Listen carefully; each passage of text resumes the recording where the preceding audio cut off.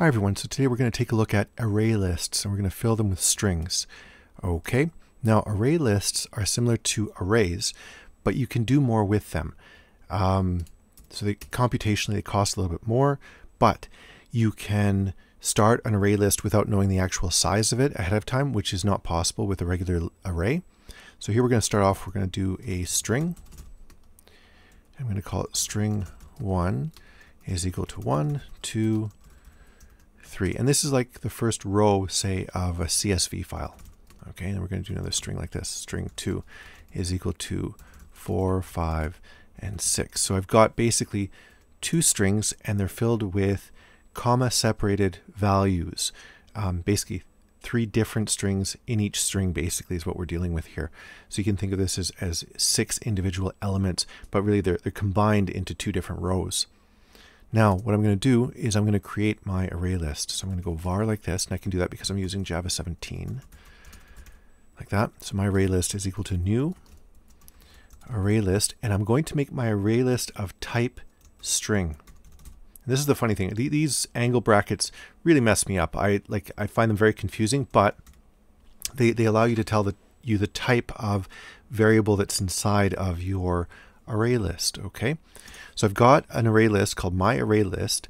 It's of type array list type string. Okay, now I'm going to add those two other strings into the array list as elements 0 and 1 of the array list. So I'm going to go like this. I'm going to go my array list dot add string 1 like that. Then I'm going to go my array list dot add, so the add method, string 2 like that. And now I'm going to print it out. Let's print it out and see what it is. So we go my array list like that. Not much more to it.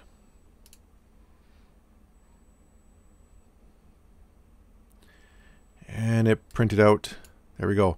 We got all 6 elements, 1, 2, 3, 4, 5, and 6 printed out like that. But they're on the same row, like they're printed out that way. So let's print it out on 2 different rows. So we're going to go like this. We're going to go S out like that. Whoops.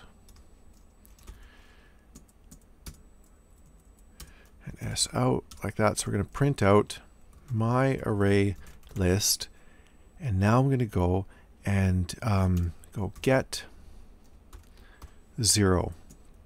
So I'm going to get the 0th row number 0, okay, from my array list. So I'm going to do the same thing here. My array list like that, dot. And you see there's all kinds of methods that can be applied here. Okay, so we've got add, we've got, which we've used before, and we've got get. So we're going to get. All right, so we're going to get that right there, and we're going to run it. And we can see row 1 and row 2. So it's possible to extract one row at a time like that. Now, could we go more than that? Sure we could. We could go like this.